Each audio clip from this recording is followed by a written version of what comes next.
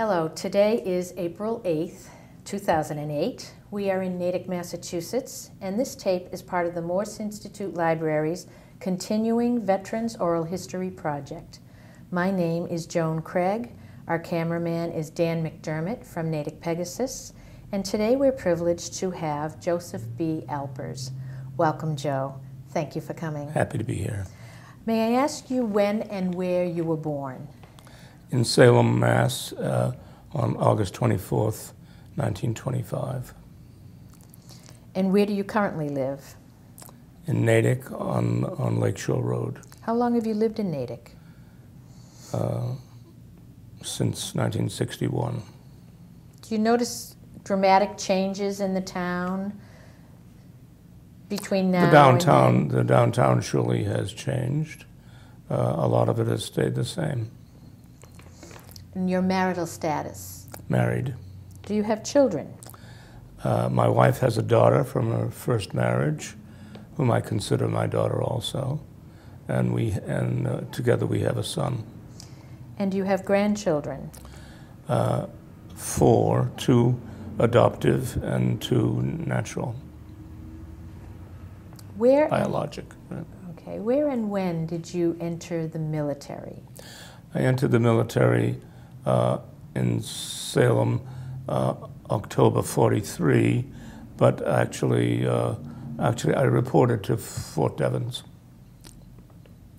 And when you reported to Fort Devens, why did you join the service? I didn't have to join because I had a heart murmur, but I had 3 brothers already serving, and I wanted to be there. And were you going into the Army? Army. Why did you choose the Army? I never gave it another thought. Were your brothers in the Army? 2 were in the Army and 1 was in the Marines. Did friends join at the same time? Not collectively. And did you do your basic training at Fort Devens? No, I was only there a couple of nights and was shipped immediately to Camp Shelby in Mississippi, where I spent 3 months. Was this the first time you had ever been out of the New England area? I had hitchhiked to New York City to see a friend once. That's all I can think of. And as a very young child, we had packed all of us into an old Buick and gone to Buffalo. I was maybe 8 years old. Was it a family vacation? It was a family vacation. Right? Tell us what Camp Shelby was like. The weather was superb. I mean, I left oncoming winter in New England, and it was mild and lovely down there.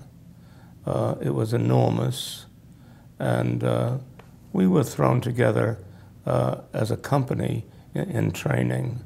We joined a few dozen what we call cadre, C-A-D-R-E, who had been in the Army previously for 6 to 12 months and were there to train us.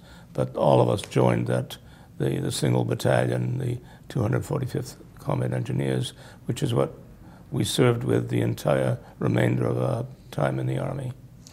Now, why do you think you went into combat engineering? Was it just a fluke? It was my turn to be in Combat Engineers. And did you have any special training for that? Not for that, but during it, after about February, they shipped me off to the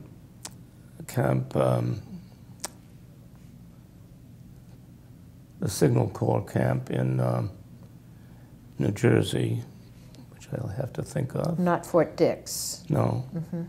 I'll have to think of it. Okay. And I was there longer than I should have been because I had my tonsils out and had a severe hemorrhage and had to stay there for many months recovering. But after which time, D-Day had occurred, and that was in June, and in October they shipped me back to my company in Camp Shelby, who had spent the summer in Tennessee on maneuvers, and I missed all that. But I rejoined the company. But since I had gone for radio training, I now left the line company and joined the headquarters platoon, rather. I left the line platoon and joined the headquarters platoon of my C company. And why was that? Why do you think what was the difference between line company and I was headquarters? chosen by a very nice guy he was a much older person. He was in his late 30s, and we trained together in basic training, and he just thought that I'd be qualified to be a radio operator. And I think he also thought it would be nice if he got me out of line duty. Was line duty considered infantry, or? No, it was combat engineers, which was building bridges, repairing bridges, clearing minefields.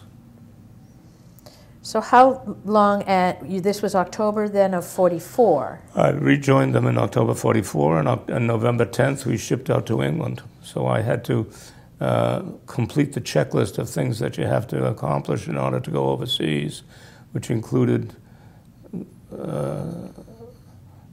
crawling on your belly under live bullets, and then going off in the woods alone with maybe one other buddy, and reacting to, quote, enemy fire and so forth. How did you get over to England? Did you go by boat? On a Liberty ship, yeah. What was that like? It was interesting. It was much more, it happened to be much more peaceful than coming home on a Liberty ship, which I got violently ill from the weather. But you know, we were all pretty apprehensive, but also gung-ho for arriving in England. We knew that we would be staged in England, and that we might have an interesting time there for a few weeks, which is exactly what happened. Tell us about some of that time. Was it free time for you to? Not really free. Occasionally we were free to take walks or something like that, but and some of the guys hooked up with the local ladies, but we lived in improvised quarters on an abandoned golf course in a place called Sea Mills, and it was very near a very famous landmark, a suspension bridge near Bristol, and we would at least weekly hike to that bridge as in formation as a company, and when there were also some ancient ruins around where we lived. There were Roman ruins that we could investigate a little bit, so it was altogether sort of interesting, and the local people were very nice. Did you see a lot of devastation because England had been hit pretty hard? Only, yes, when I took a few days leave in London. There was a lot of bombing there, but not in the countryside. I also visited some friends in Liverpool. The daughter had been briefly evacuated to the U.S., and she was back now, and we had a nice time in Liverpool. We took bikes around the city and went to a party. How long were you in England? We arrived in mid-November and shipped out on Christmas Day from Southampton. We went to France, down the Seine, and we overnighted in Rouen, which was the coldest night of my life, I think. Very, very cold. When you were outside? We were in tents in Rouen. It was very freezing. What was your clothing, your boots, were they appropriate for that type of weather? Not really. I froze my toes actually in Rouen, and then charred my shoes at the fire.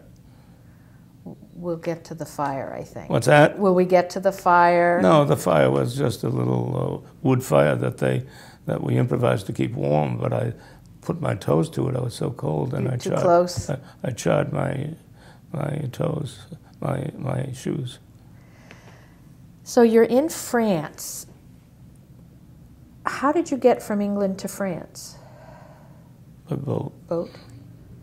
What was going on? Were you hearing anything? Well, D-Day about was the already war? over. The channel was pretty much under Allied control, and we did some marching to get, for a few miles to get onto the boat from where they left us off. And I remember one of our company, one of the oldest guys in the company, it's just something that sticks in my mind. The local people came out to see us and to wish us well, and he gave this kid a vicious kick. He said, "I hate kids." Oh. That probably didn't go over too well with the locals. In general, we did, yeah. So, did you know where you were going? No, that was all pretty much a secret. Right. And what happened? Well, we were in France for the better part of a month before we were committed to action, and that was at the front near Metz, which is one of the major cities of Lorraine, of Alsace-Lorraine, and it's a part of France that had turned over several times between France and Germany, and most recently in 1870 it had been taken over by the Germans, and the people there really were very confused as to what they were, because kids had been learning German in school. And but they were in France. It was now France because it had been liberated by us. And the people, I guess, basically preferred to be French. And they spoke a patois that they referred to as Luxembourgeois. And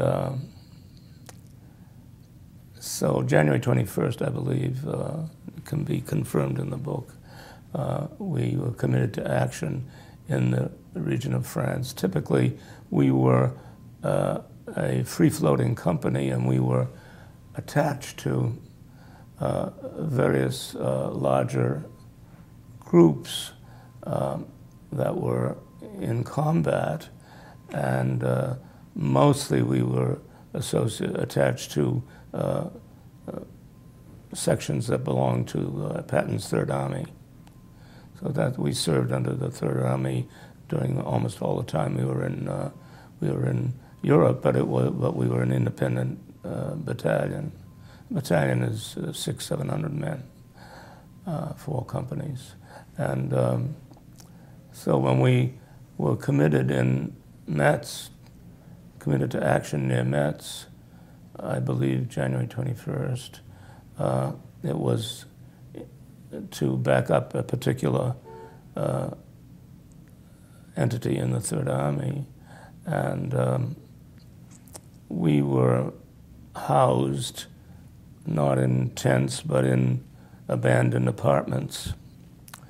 And when you asked in the questionnaire about things that stood out in my mind, certainly that did, because that first night, when we were just getting settled for the night in this rather decrepit abandoned apartment, some of our men came returning from their assignment, and Pat yells out, "They got Sear, they got Sear." That's CYR, and by which he meant that they had been on a little expedition and Sear had been killed on their very first night out. And that was, of course, devastating to everybody. Others were wounded. Sear was hit by an enemy bullet, and that's the last we heard of Pat, because he really lost his emotional control after that night. And I never saw any further of him. He probably was brought back to some kind of medical situation, psychiatric. Do you get the impression, looking back, that you weren't aware of the danger at that time? Or? Well, you know, like all people in the Army, you don't think you're going to get it. You are personally immune. And then when it happens? When it happens, it strikes with a lot of, reality and emotion. But I don't recall precisely what their expedition was that night.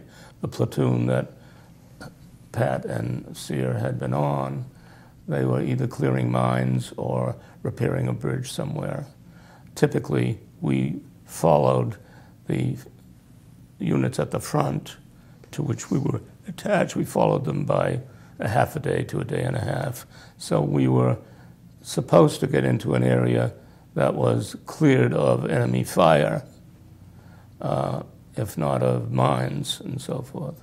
And it needed work. It needed to have bridges restored and what have you. But so in that case, you figure, well, we're not out there personally to kill. If you keep your nose clean and you remember how to clear a mine, you'll probably be all right. But we had a number of people shot up in the course of the next several months in France, clearing minefields. Did you have training in clearing minefields? Yes, they gave that. I missed a lot of it. I saw some of it, but I missed a lot of it by being up at Fort Monmouth, was the place in New Jersey. In New Jersey. Yeah. Mm-hmm. Fort Monmouth. I was there for radio school, and they were on the whole company, the whole battalion was on maneuvers, and they reinforced a lot of the more elementary things that they'd learned the months before at Shelby. So you're backing up the Third Army. Yeah, units of the Third Army, individual units, right. And were you hearing about their casualties also?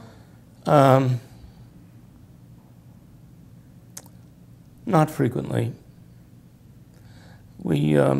Mostly we were receiving orders.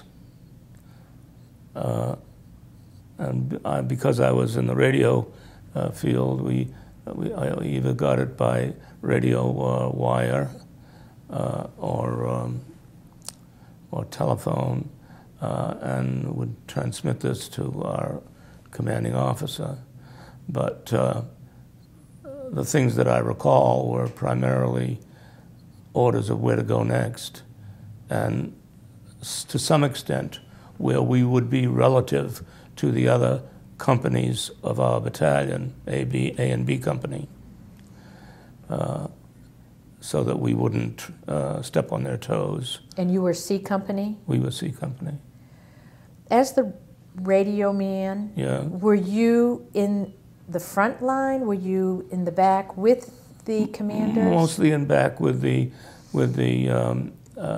so-called headquarters platoon, which included the commanding officer of our company, a captain, and the first sergeant, and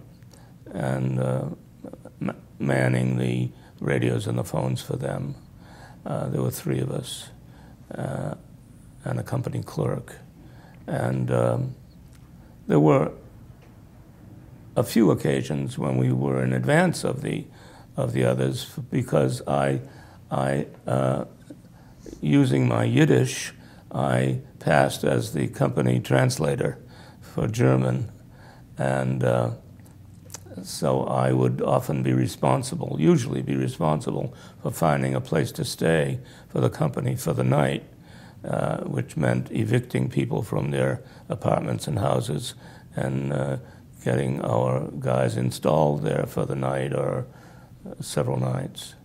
And sometimes that involved going on ahead of where they were working. And on at least one occasion, it turned out to be a little bit chancy because I was with the first sergeant in a Jeep, and we were investigating a place to stay for the night, and it was 2 o'clock in the afternoon, perhaps. So we had to really move it. And we were on a hillside, on a road with very, very few dwellings on it. And we got out of the Jeep to investigate. And next thing you know, we were the objective of some artillery fire from across the way. And they were really zeroing in on us, on our Jeep and us. And we really peeled out of there in a hurry, I'll tell you, right? In the Jeep, or did the Jeep in get the Jeep, yeah, in the Jeep, yeah. So you were... But that was not the usual thing. Usually we were, a few hundred yards or half a mile behind the rest of the company. But on a few occasions we were looking for billets, as we call them, in advance of the company. How old were you at this time? 19. Did this kind of open your eyes to the realities of war, what you were seeing and experiencing? Yeah, I was very conflicted about the war because in a few weeks we were within Germany, and I was confronting the German people again for needing things that we needed to provide for ourselves. And I was often struck. I said, how do these people compare with my mother? How would she respond? And it was very difficult for me. I felt that a lot of them were very ordinary folks who had been subjected to a lot of stuff. And so of course you met all kinds of people, some of them very hypocritical, but I really got to feel that all people are pretty much the same.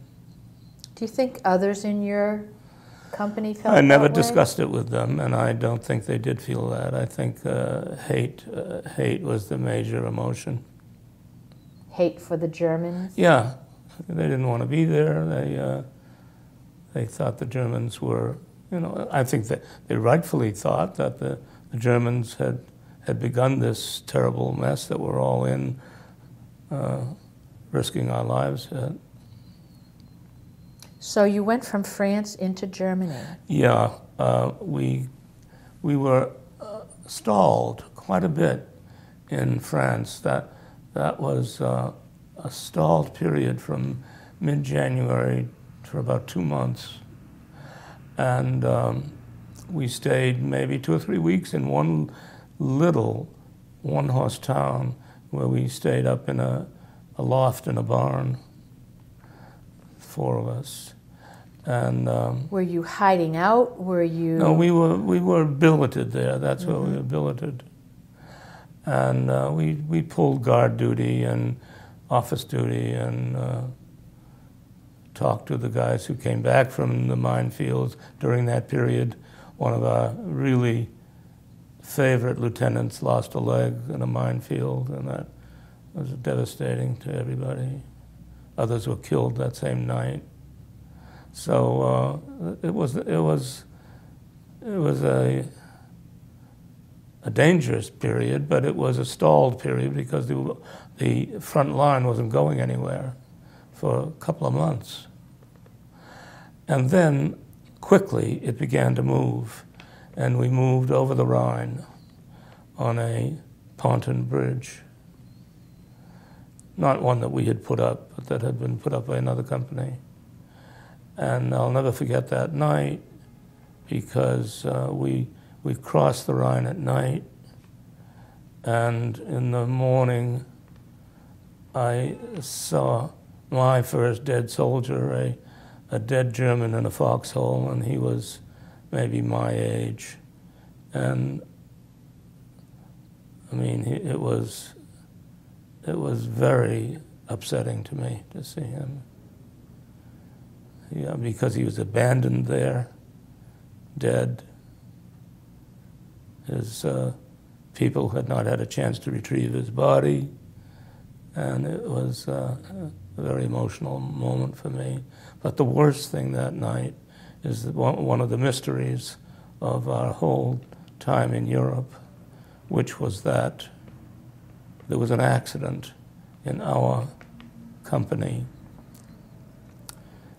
A kid my own age or a few months older was killed by a rifle shot from his own rifle. And it was never explained to us how this happened. It was just called an accident. The idea of suicide never occurred to anybody.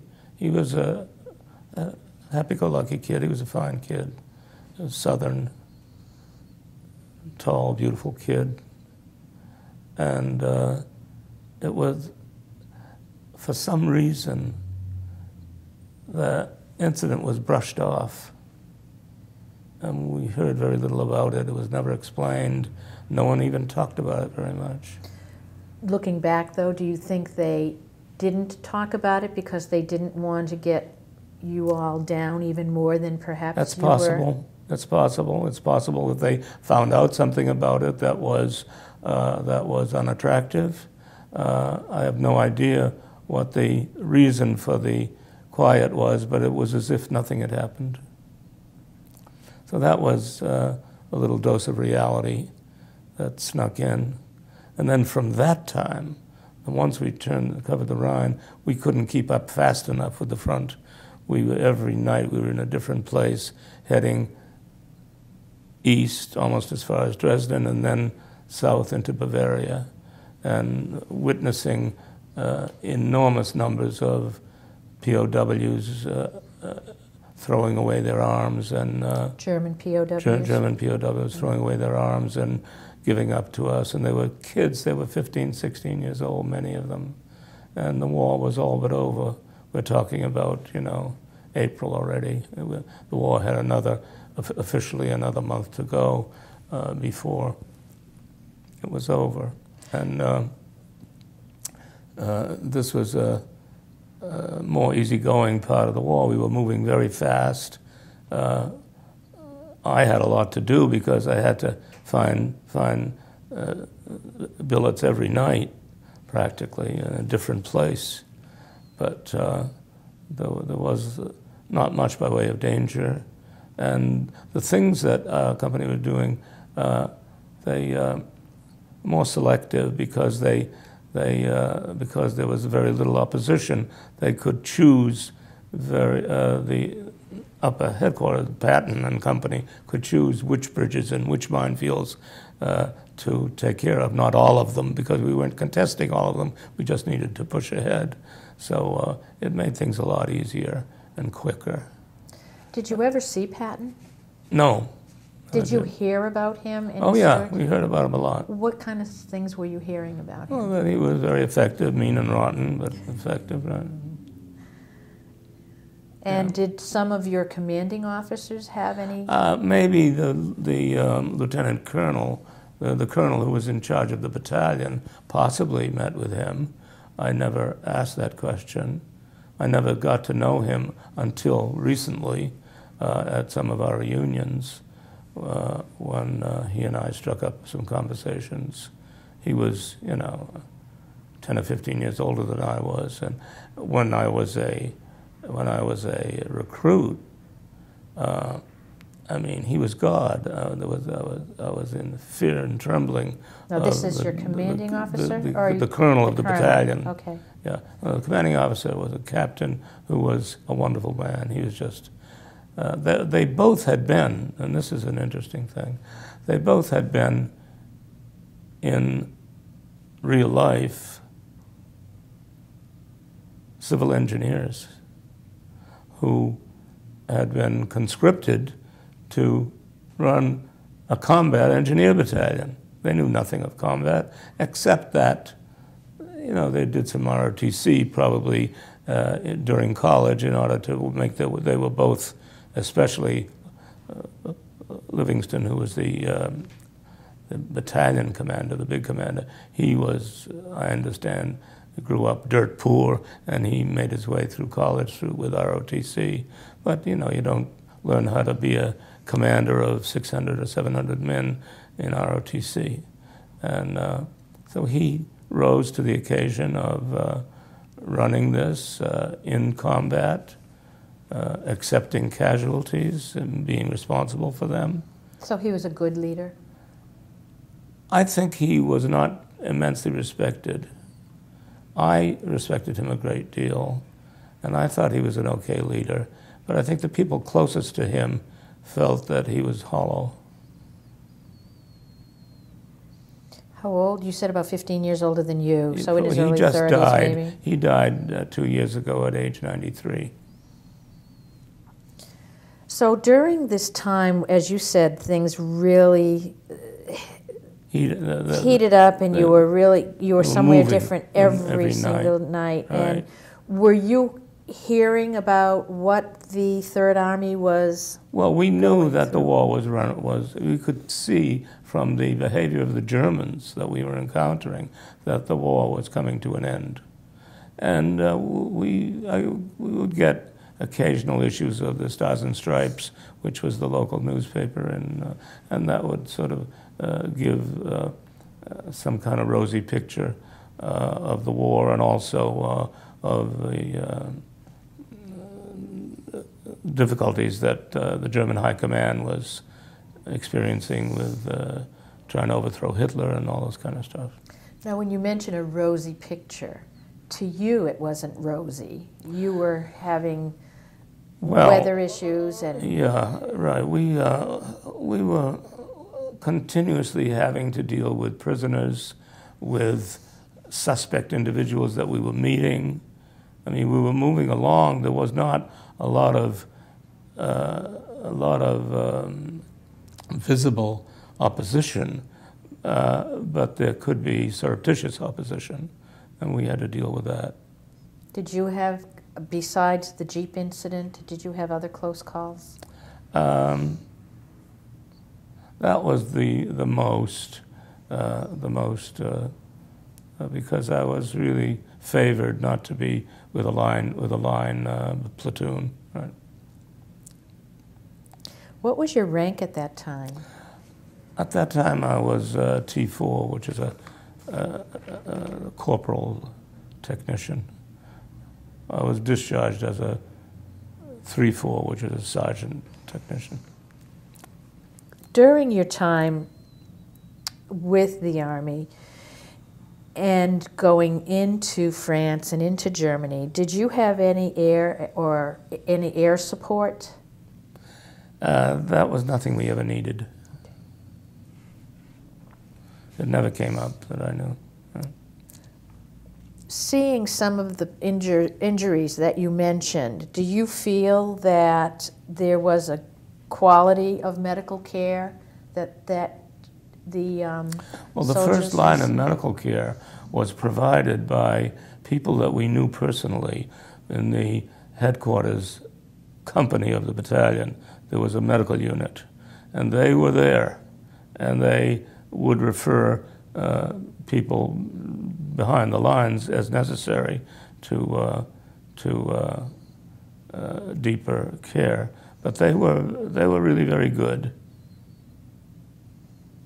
There were these would be medics and others. Well, a couple of captains and maybe half a dozen medics. Right. Once you got over the Rhine, where did it all end for you? What happened? Well, as I said, we moved quickly eastward and then south. You said close to Dresden. We had ended in Braunau in Austria. We were in Austria when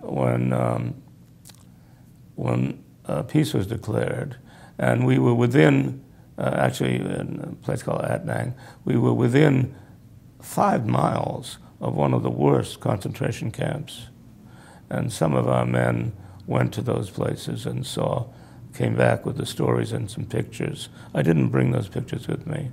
The pictures that you're quite familiar with of corpses and near corpses and so forth. And it was something. I did visit there a few days later. What was the name of the camp? Do you remember? Mauthausen. Mauthausen. Yeah, and I did visit there a few days later, after there had been a lot of cleanup already, the typical thing about it is that the people nearby, although they could hear the stench from the chimneys, they could smell the stench from the chimneys, claimed to know nothing about the existence of the camp. That was pretty amazing. Prior to hearing about it and then seeing it, had you heard about the camps as the war went on? I think we had heard about it before we left the States. I'm quite sure. And you mentioned Yiddish, so being a part of the Jewish faith and going over there, and had you heard prior to going over that the camps were specific for members of your own? Right. What was that like for you? Well, it was what you might imagine. It was, I mean, not only that, my father had lost a couple of sisters there and their families. I mean, it was highly personal, but it's strange that the people with whom I spoke Yiddish, they understood that I was talking some corrupt kind of language just to get anything across to them, to let us have whatever it was we needed. They were very well behaved, because I think they were afraid to behave otherwise. They understood what I was. I made no bones about it. Right. When you went into the camp, were many of the... Most of the survivors had either drifted away or been taken away in trucks or something like that. There were very few survivors walking around when I went into the camp. There were still, and most of the corpse material had been removed. It was. What was it like for you? The outlines of the camp were clear, right? Were you able to speak to any of the prisoners that were in there, or the? No, I don't recall doing that. Right. How did it affect you?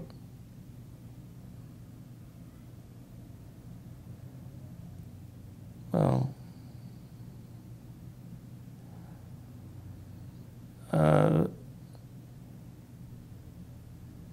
I guess very deeply, but I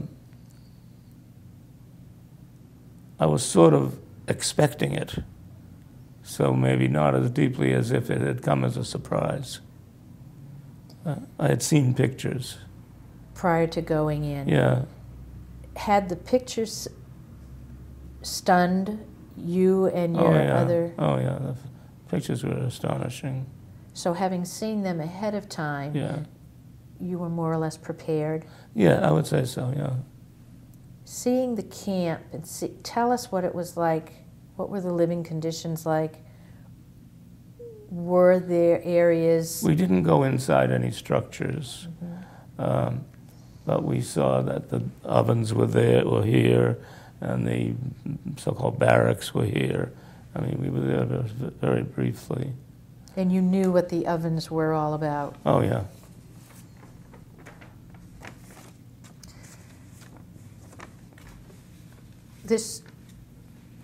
After you saw the camps and they were liberated, how much longer did you have to stay in that area? Not long, another day or two maybe. We moved from there to another part of Austria where they needed, it was actually the birthplace of Hitler, Braunau, where we were building a bridge across the Inn River. And then we went from there to another site further west, which also involved an even larger bridge over the Inn River. So we had things like that to do as assignments. So even though the war was over, your work was not. That's right. Well, that's right. And we remained there this summer, as I said, in a sort of idyllic circumstance in a town with maybe 50 houses and a beautiful pond and a castle. But it was interrupted myself. But you mentioned having to build bridges. We put up Bailey bridges. What's a Bailey bridge? Bailey bridge is a prefab metal bridge. So how, with sections. How did you carry all that, on trucks or? The material came on trucks and it was lifted off the trucks with manpower.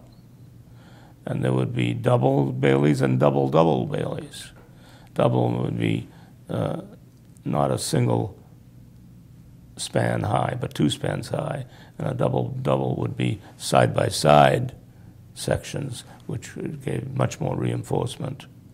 But of course, the thing about the Baileys is you push the sections out as you keep adding them. But the big thing is to make the approaches that will fit the bridge to the landscape and make it possible for trucks. Typically, how long did it take to make a bridge? Baileys could go up in a few days. If it was a double, it would take a week and a half. But and it was the approaches that took a lot of time. Were these permanent or temporary? No, they're temporary structures. But like all temporary structures, they have a way of becoming permanent. Ask any veteran, right? Sure, sure. So you're in this area in Austria.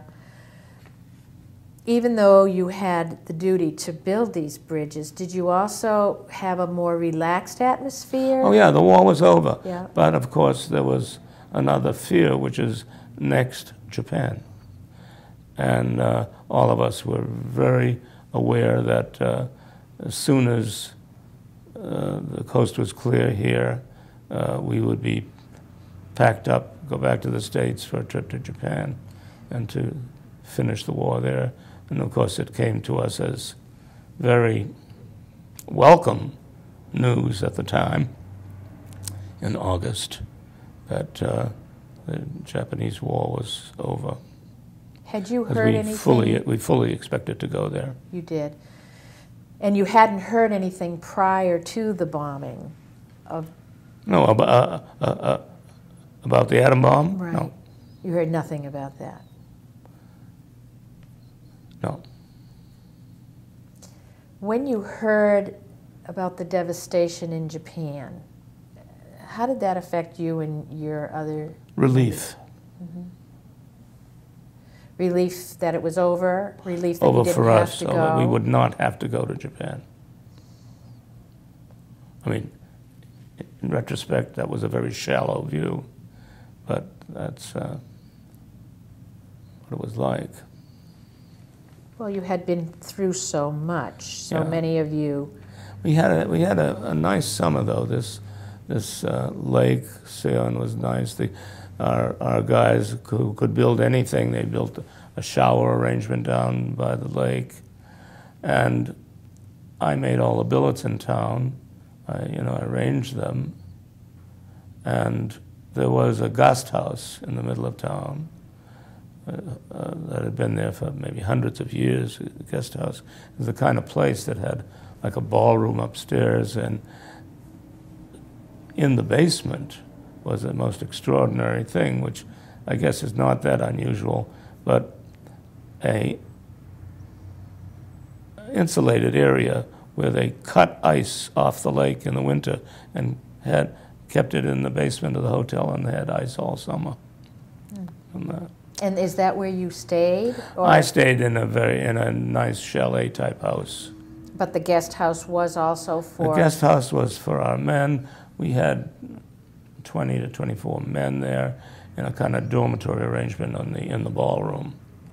However, mystery death number 2 occurred up there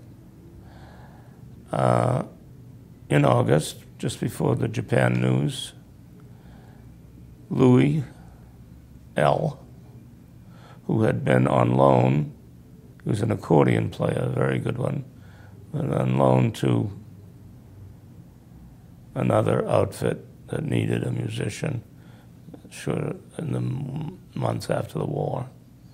And he came back to us and rejoined his men that he'd been with for 2 years. And one morning he woke up dead in the ballroom of the guest house. And that also was never explained. Had he been shot, or do you even know? No, he had a natural death. Could have been a heart attack. It could have been a case of poisoning. It could have been a lot of things that don't leave wounds. But that and when you talk about things you remember, I remember that death the night we crossed the Rhine, just because it was, it was what you would call unnecessary. I mean, it was a gratuitous, terrible thing, and so was this. And no one ever explained it to me. Well, things like this may happen in civilian life too, but it was, I was very taken aback by it. Do you feel, looking at your group, many of them your age, that you weren't as hardened as some of the others? Oh, that's absolutely true. And that's one of the reasons that the sergeant who sent me to radio school did so. He thought I'd do better in a non-combatant setting. But if you want to talk about people in the outfit, there are two guys that really stand out to me, and they weren't guys that I knew very well. They're just guys that I observed. Basically, we were two kinds of people, young and old. The young were 18 and 19, and the older ones were 35. Everything in between had already gone off to the war. And there was one guy who was an older guy from backwoods of Maine, well-built, not tall, good-looking. He was, to my mind, the most amazing person I've ever met in terms of his capability. He was lucky if he had a high school education. But his native intelligence and his ability to sum up situations and to meet them was so impressive, so outstanding. I'll never forget him. He never attended any of our reunions, and he rose there from being, a buck private to being a sergeant in charge of a platoon, and then a staff sergeant in charge of the. A sergeant in charge of a squad of a dozen men, and then a staff sergeant in charge of a platoon of 36 men. And he just taught me something about the nature of native intelligence and how that should not be confused with education and training. He just had it. What about the second one? The other one,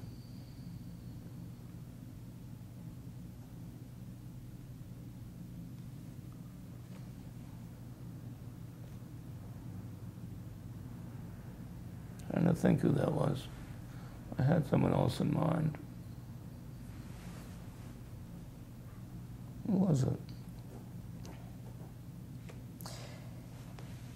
You said there were two individuals Yes, that you observed. Right, and I'm trying to think of the second one, whom I was prepared to talk about today. Well, thinking back, it might come to you. You mentioned that you were a T4, is that what it was, when you Was discharged, right? When and where were you discharged? Port Devens. So you came back after the summer. Did you take a ship back? I came back in April. April. 46. So you were over there for quite a while after the war. War ended in April 45. I came over in April 46. So during that period of time, were you continuing to help with rebuilding? From September or so, our company was disbanded. And we were sent hither and yon. Actually, I'm exaggerating. We went into the fall to various parts of Bavaria, near Ulm and so forth, for periods of a few weeks. But then, by the winter, we were disbanded. And we were, entering the pipeline one way or another, the pipeline home. And according to various criteria having to do with your military experience and your age and other things as the priority that you had in the pipeline. So I was in the region of Munich for several weeks waiting to enter the pipeline, and we got on a boat in Bremen. We were southeast of Munich for the summer in a small town, and it was a very attractive location, a pretty mountain town. It was very pretty with a lake. And about once a week, I would go into Munich on shopping expeditions for the company to buy various things and to arrange for various things, because we were assigned, our assignment during that period for most of the summer was to build camps for the displaced persons. Displaced from their homes? Yeah, DPs from other parts of Europe who were slave laborers in Germany and this kind of thing. And Germany was crawling with these people who were displaced from their own countries. And we built places for them to live. Now, when you and I had to arrange to get the lumber and the other materials. So going in also to Munich to shop, besides the lumber and other materials, what else would you have to purchase? I would have to purchase dental gold for the first sergeant's tooth repairs that were being done in the town. Seriously? Seriously. Were they being done by a local dentist? Local dentist, right. And they found that it was necessary or cheaper to do that? Well, he took the opportunity to get a lot of this fairly nice work done on himself for cigarettes, So I would find the places that had this special dental gold, and that was one of the things that I did.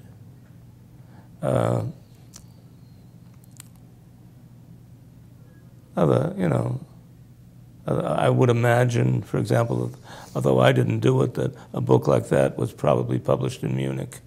And you might mention the book, even though we're not showing it on camera, the book. Sure. Talk about what it is. Well, the book was a book like a yearbook published by the battalion, company by company, in the course of the summer, with pictures arranged for individual photographs of all the people in the battalion, company by company, and then pictures of their athletics that summer and stuff like that. Other interesting shots of the building sites, the bridge building sites that we were involved in and so forth.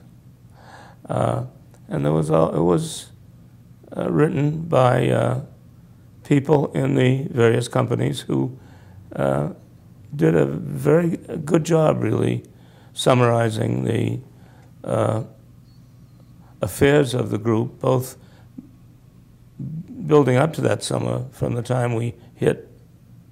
Actually, it goes back to the founding of the company in the fall of '43, and follows them through maneuvers in Tennessee, and then in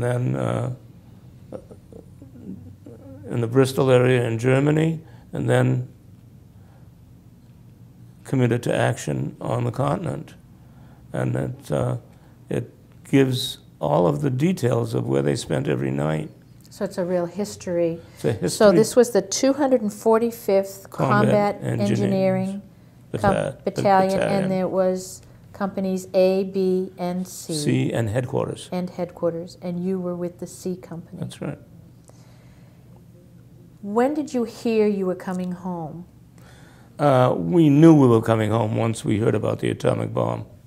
But I mean, when did you personally hear? You Well, said then you were in the pipeline. We got in the pipeline, and so I was in Munich, stationed in an ex-concentration camp on the road to Dachau, a lesser camp than Dachau. They converted it into barracks for the pipeline. And I would hitchhike into Munich 10 miles every day and have a very nice time. And I saw I saw opera, and I saw some symphony that was being revived then by the Germans that summer. I mean, it was the following spring after hostilities, a year after the war is over.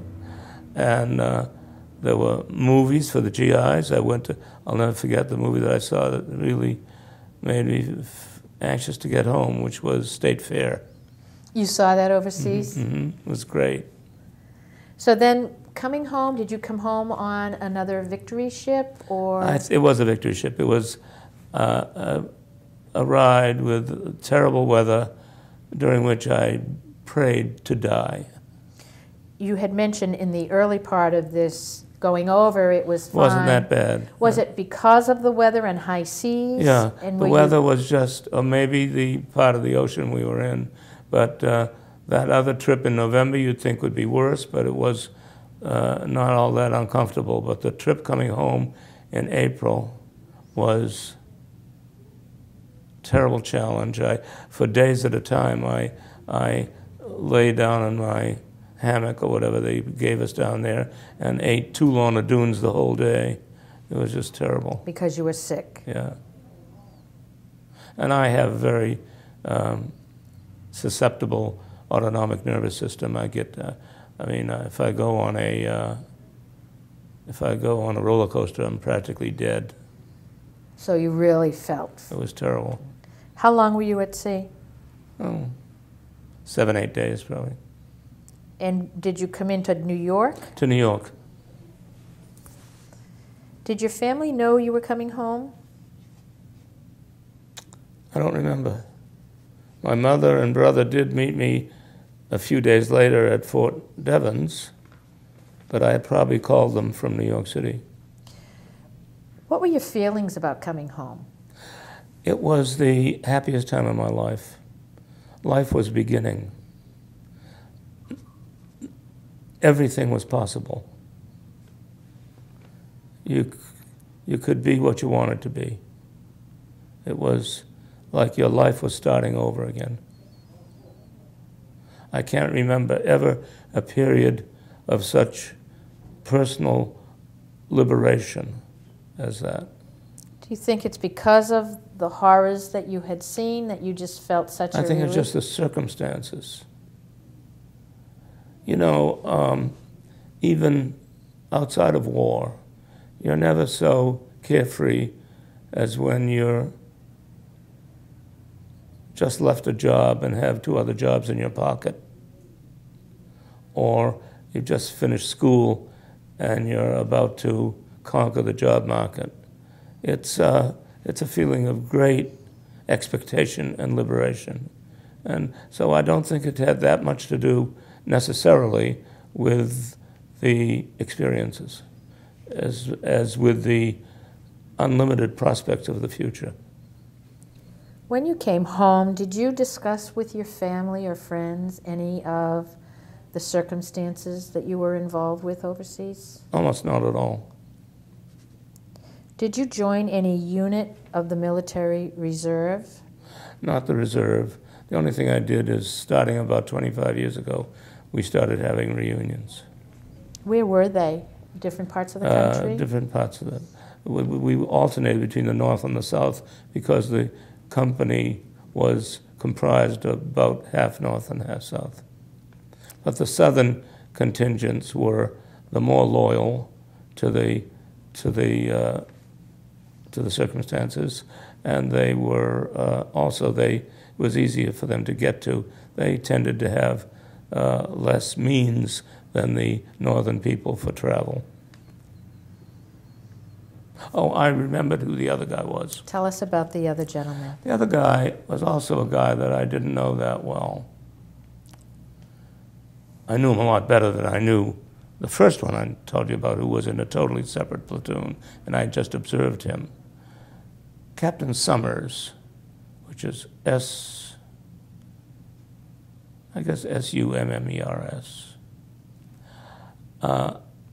gave me my basic training. He was a staff sergeant in charge of the platoon, and he was part of the cadre that was there to train us when we arrived. Now, you said captain or staff sergeant? Staff sergeant. Okay. He was from the hills of Tennessee or maybe Carolina. He didn't have that much education, possibly finished high school. He was everything you would expect your sergeant to be: tall, strong, stern, fair.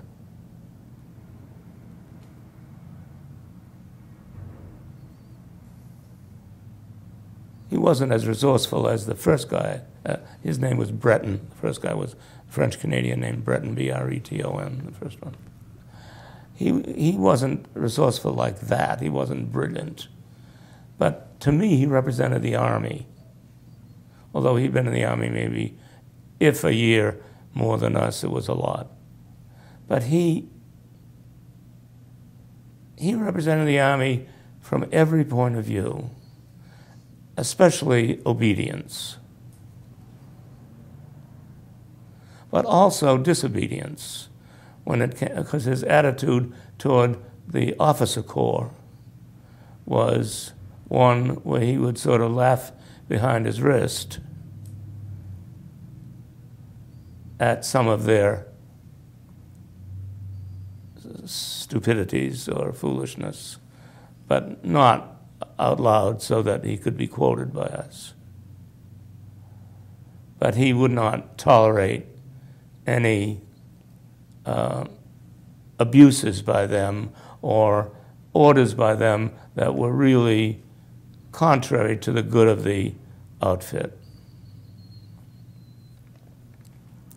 He gave us a lot of practical advice on how to keep ourselves fit and clean during circumstances that don't particularly lend themselves to that. And he was just, to me, he was the Army. So he obviously left an important... Left an impression on me. Impression on you. Because he was, I never saw him do anything mean. I never saw him other than stern. He was always stern, but never mean. And he understood the ins and outs of the Army and how the chain of command works. It's very interesting. Yeah. So he left an impression on me. Strangely, the follow-up on him He never came to a single reunion. And he stayed up in the hills with his mother. Never married, or that you Never know married. of? Stayed up in the hills with his mother. I have no idea how he earned a living. A lot of the guys, when they left our company, earned a living as contractors and owning truck companies, because a lot of the combat engineers has to do with a motor pool and transporting men and equipment around, and they became, not necessarily wealthy, but comfortable people with that which they learned in the Army of how to manage a large operation, how to manage an operation. And what about you? Did you use any of the GI Bill? Yes, I did. I used it primarily to go to medical school. I started using it in college, then I realized that the tuition in medical school would be a little higher, so I stopped the college benefit and I saved 3 years of it for medical school. And did you finish your career in medical school? Yes. And what was your specialty? I went on after that for a PhD in biochemistry, and I ran the diagnostic laboratories at Children's Hospital in Boston. For how long? 20-odd years.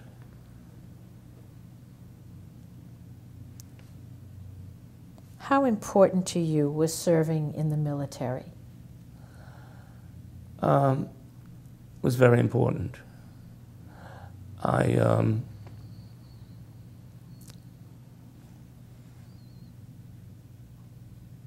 think I learned a lot about people, how they react, what makes them tick, how to get them to respond to you.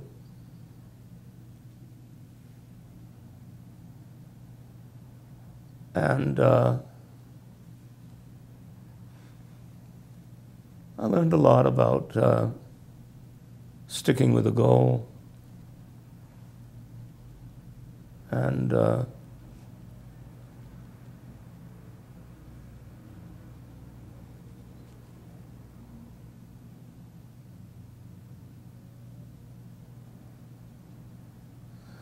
I think one of the most important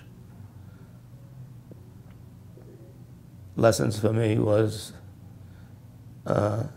observing Breton to understand the value of native intelligence and almost streetwise, or in his well, case, yeah, rural. Except he was very elegant. Mm-hmm. He was just a country hick, but he was elegant. I mean, there was nothing crude about him. Mm-hmm. I mean, when you say streetwise, it wasn't like that. Okay. He was very gentlemanly, which also I think was a kind of natural attribute of his. Looking back on this, do you also feel in some way it affected your life, your experiences in the service? That what did? Your experiences in the service, that they affected your life? My life?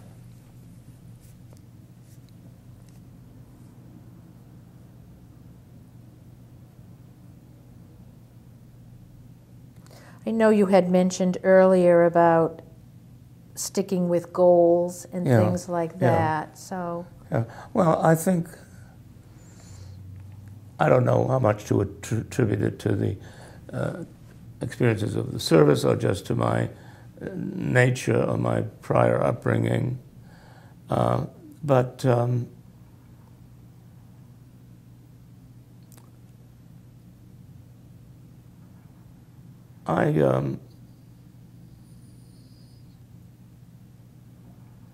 I think I have patience that I might not have.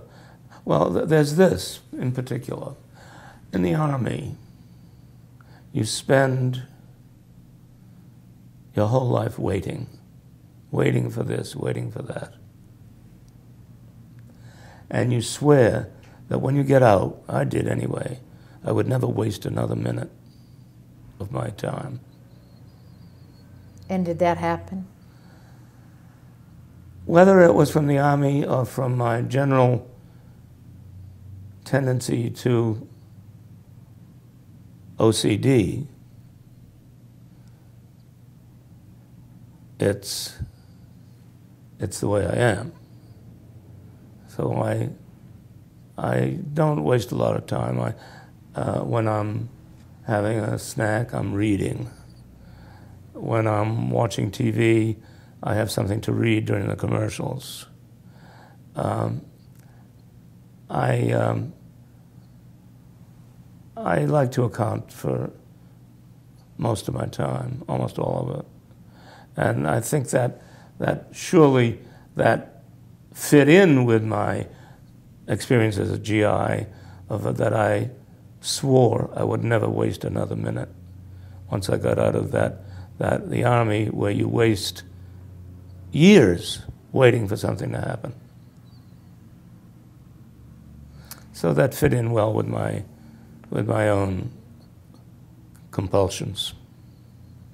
Is there anything that you'd like to finish this interview with, a comment? A smile. A smile. We'd like to see a smile. Yeah. I think it's very nice that you guys are doing this. Thank you.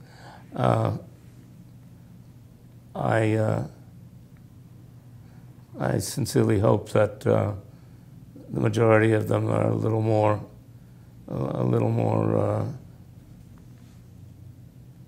generally helpful than my own is, but I suspect that they are.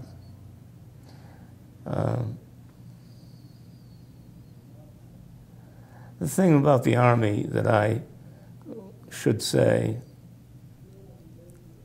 and I should have used it to answer several of the questions you've recently asked.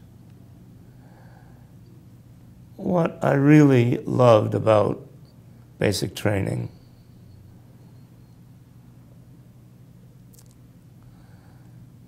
those 13 weeks at Camp Shelby, which were absolute terror. What I really liked about them was the attitudes of the other people. We were all very different. We tolerated each other extremely well, with the attitude, look, we're all in this together. The opportunities for humor were rampant. I mean, these guys, would discover how to make something funny about just about every circumstance. And that taught me a great deal. This was also true when we got out of the service at the reunions. Everyone was treated equally. Their previous history or even behavior, because there were a couple of very questionable bad apples in the group, but even their behavior was not held against them. They were just accepted as part of the group. And the group, again, were very, very nice to each other, very collegial, and they were all just so glad to see everybody else that there was no such thing as hard feelings. And so I think the